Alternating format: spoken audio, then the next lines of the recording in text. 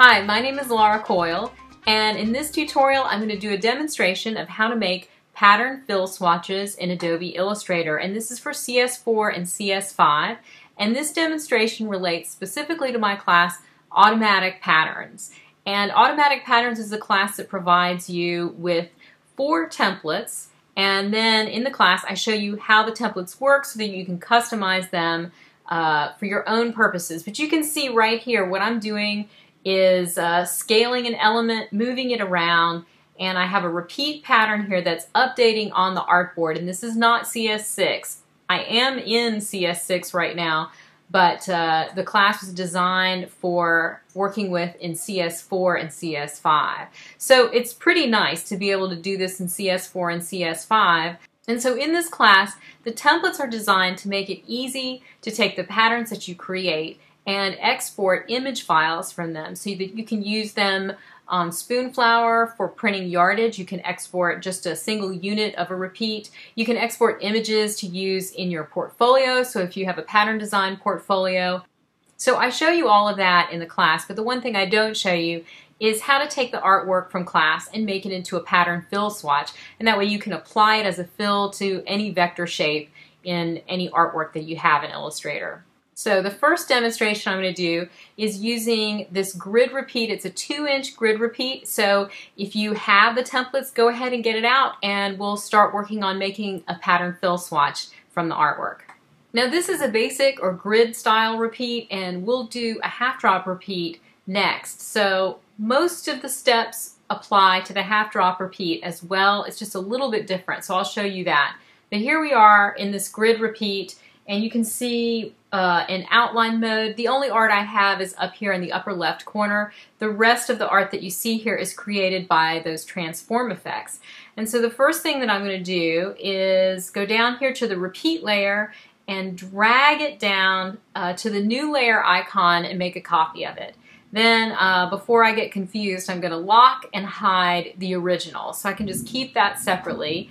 And this layer, to keep things straight, I'm going to double click here and rename it, let's see, I'll name it Swatch. That way I'll know what this is for. Okay, and so all I need to do now is everything else is locked, I'm just on the swatch layer, and I'm going to do select all the art on this layer, just that little bit up there in the corner, and then I'm going to expand it by going up to the Object menu and down to Expand Appearance. And what that does, as you can see here in outline mode, now we have art all over. So the copies have been expanded, and now we no longer have transform effects applied to this layer. So the next step is to turn off the background layer, and I really only need enough to make this 2 by 2 inch swatch here. So here on the swatch layer, I'm going to create a square 2 by 2 and give it the same background color, and I'll turn off this mask layer so we can see it. Alright, so this is the background of my swatch. Let me send it to back, and I have it selected here, and it needs to align perfectly to the second artboard. So I'm going to go to my artboards panel and select the second artboard to make it the active artboard. And then when I go up here to my align commands, I just make sure that I have it aligned to artboard checked. So that's how the alignment is going to act here. And if I click a couple of these icons, it's aligned exactly to the second artboard. Now you can't see my artboards here because I turned them off just because it's nicer to design without them, without seeing the lines in there. But I know that this is aligned to that second artboard. And if you're in CS4 and you don't have the artboards panel, you just need to click on the artboard to make it active. And in that case, you should turn artboard's visibility on in the view menu. Okay, so here we are. I've got what pretty much looks like a pattern fill swatch, except for I have a lot more art than I need. Let me look back at the layers panel here, and I'm on the swatch layer, and so really what I need to do is, this is grouped, and I need to get rid of all this art here. So one really quick way to do this, working with expanded art, is by using the eraser tool. So that's Shift E to get the eraser tool. It's right here in the tool panel, and then hold down Option or Alt. And when you do that, you can use the eraser tool in a marquee fashion. So I'm going to go kind of close here, but not so close that I have to worry about cutting out anything that might be crossing the boundary of that repeat unit, because that's what makes a pattern seamless. And let me do that again. So we'll go up in this direction, and it takes Illustrator a minute. You know, it spins for just a second while it's erasing the art for the large amount of art that it was erasing. Okay, now I can just zoom in, and I have more than I need here, but better to be safe than sorry. I've got everything that's crossing the boundary of this 2 by 2 inch square. The last step now is to add the no fill, no stroke bounding shape that I talk about a lot. That's the key to making a pattern fill swatch in Illustrator. So I'm going to use the bounding shape to do that. I'm going to click on it here, and then copy, Command or Control C, and then Command or Control B to send the copy, to paste the copy in the back.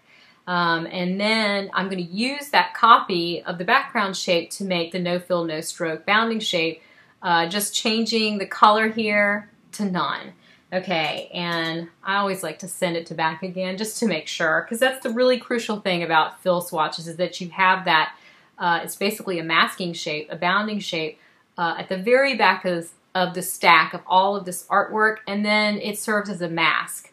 And you'll see what I mean. When I group all of this and then drag it into the panel, I'll back out here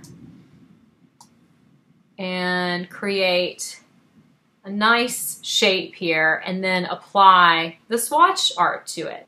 So that was pretty easy, and I'll show you on a half drop repeat next. Okay, so here I am with our 4-inch half drop repeat template from class, and I have already taken the steps that we have in common with the grid repeat, and that is to copy the repeat layer and go ahead and expand all the art on here so you can see that this is all actual art. Transform effects are gone from this layer, and so I've renamed this layer Swatch. And then so the next step, picking up where we left off, is to turn off the background layer and create the background shape for the swatch on the swatch layer. So I'll get my rectangle tool here, and the big difference with a half drop repeat is that your swatch is actually going to be twice as wide as the original unit and just as high as the original unit. So in this case, we have a 4 by 4 inch unit to start with, so we're going to go with an 8 by 4, 8 inches wide and 4 inches high. And so this background, and let me turn it the right color and send it to back. So this background will accommodate enough of the offset so that will factor into the repeat. So that's the special thing that you have to do for a half drop repeat swatch. Okay, so next I want to also align this to the second artboard like I did before. So in the artboards panel, I'll make the second artboard the active artboard. And then up here on the control panel, I've got align to artboard checked, so we got that right. And then I'm going to use the icon, the first icon that aligns it on the left side of the artboard. And then I'm going to use this icon here that aligns it to the top of the artboard. So basically what I have here is this left half of the background is aligned perfectly to that second artboard, and then there's just basically another 4 inches that's going out here to the right. And so then the next step, and it's always good to check to make sure these things are exact, make sure it's aligned perfectly with the artboard. Go up and look here when you have it selected. You can see in the top control bar that this is in fact exactly 8 inches wide by 4 inches tall. Okay, so it's good to confirm those measurements. And then back to the eraser tool here in the tool panel, and holding down Option or Alt like I did before so that you can marquee. I just love the way this works. It takes a second sometimes, but it saves you a lot of time. And I'm just getting close enough here to not miss any. Oops, whoops, I gotta hold down Option or Alt. I don't want to miss anything that might be crossing the boundary of the repeat, that 8 by 4 inch. Okay, So I'll zoom in again, and there it is. Now the only thing I have left to do is create that no fill, no stroke bounding shape. So I'm using that background shape here. I'm going to Command or Control C to copy, and then Command or Control B to paste in back. And then I need to go up to the color panel here and change the fill to none. So now it's truly no fill, no stroke. It's at the very back of all of this artwork here on this layer. And then I can select it all. I like to group it. You don't have to, but to me, I just like having it grouped for later. And then drag it into the panel, and there's my swatch. Now, the swatch looks a little unusual, and hopefully it will work. It should. Okay, so here's a rectangle, and then I'm applying the swatch to it, and there it is. It works really well. But if it doesn't work the first time, you know, always check that bounding shape because that's the very thing that will usually cause it to fail. Okay, so I hope this has been helpful to you, and if you want to check out the class Automatic Patterns, it's on reneepearson.com, and also subscribe to my YouTube channel. It's called Coyle Art, and that's C-O-Y-L-E-A-R-T,